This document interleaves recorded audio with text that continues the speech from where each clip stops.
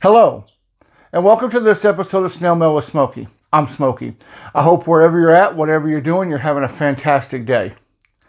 Now, I've been collecting stamps for between 7 and 8 years now. And when I first started collecting stamps, I purchased the bulk of them off of eBay. And to tell you the truth, I still make several purchases off of eBay for my stamp collection. But I also purchased stamps from hipstamp.com. I discovered hipstamp.com a couple years ago, and they have many dealers, and you can find just about any stamp you're looking for, whether you're trying to fill in a gap or you're trying to buy a whole series of stamps. That can be done on hipstamp.com. So I do purchase a bulk of my stamps from there. But the other day, my wife and I were out. We live in a very small town, and so we were in the bigger city, which is about 40 miles down the road from us. And we were in a store called Hobby Lobby. If you live in the United States, you're probably familiar with Hobby Lobby. They're an arts and crafts store, a really great store. And they have a very small stamp and coin section.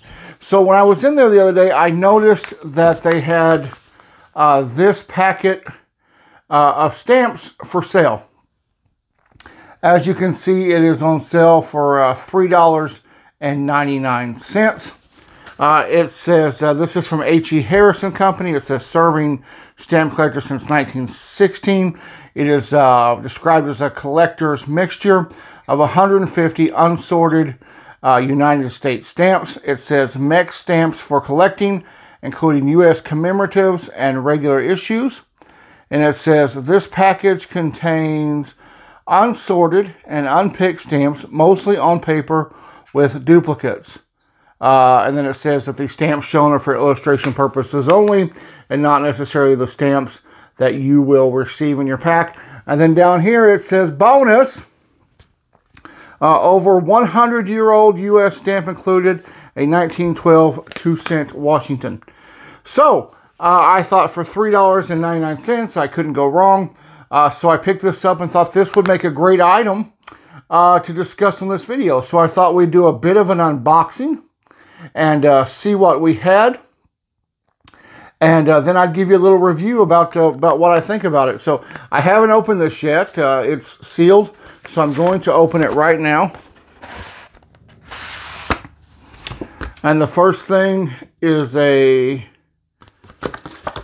card wanting me, I believe, to purchase more stamps and stamp related items from H.E. Harris & Company.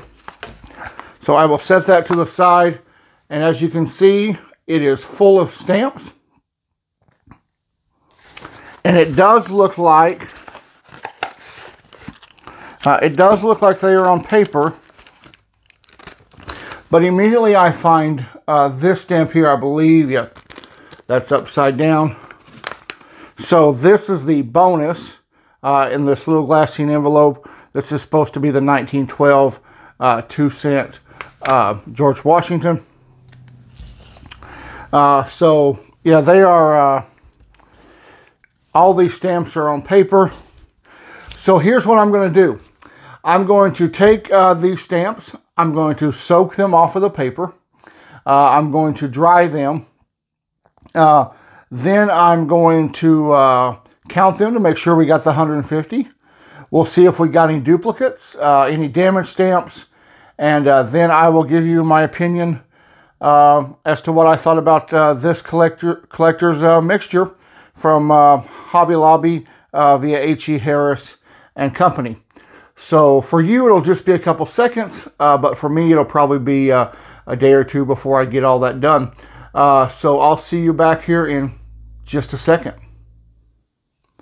All right, so I have taken all the stamps. I have soaked all of them, dried all of them, and laid them out on my work table. So let's take a look and see what we got in this mixture of 150 stamps. All right, so here are all the stamps that I have soaked off of the paper and laid out here on my work table. you will notice that some of the stamps are still attached to the paper. That is because they either didn't soak off during the soaking process, or they are self-adhesive stamps, which are notoriously difficult to get off the paper. I do have a stamp lifting fluid, which I did use on a couple of those with paper, but chose not to use on all of them. So there's some Disney stamps. There is a Bambi, as well as a Little Mermaid. One of the newer Bugs Bunny stamps. Christmas stamps. A couple George Washingtons. Right above George Washington there, that winter mailbox, I believe that is a 1977 issue.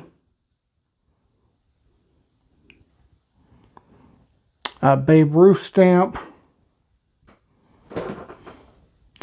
And then we move over.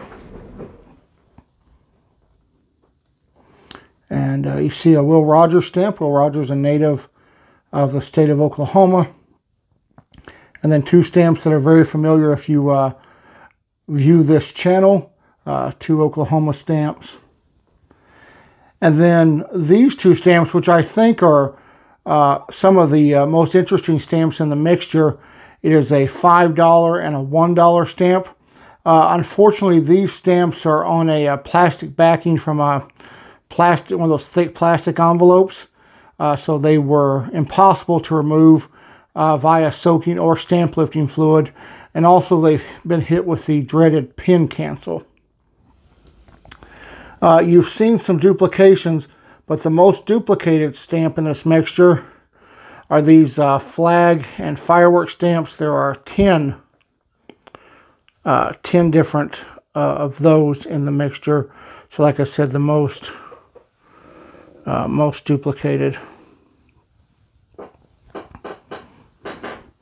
So there you have it. That is all the stamps that came in the package of 150 mixed U.S. stamps. So pretty good assortment, pretty basic assortment, nothing too shocking, but all in all, some pretty good stamps.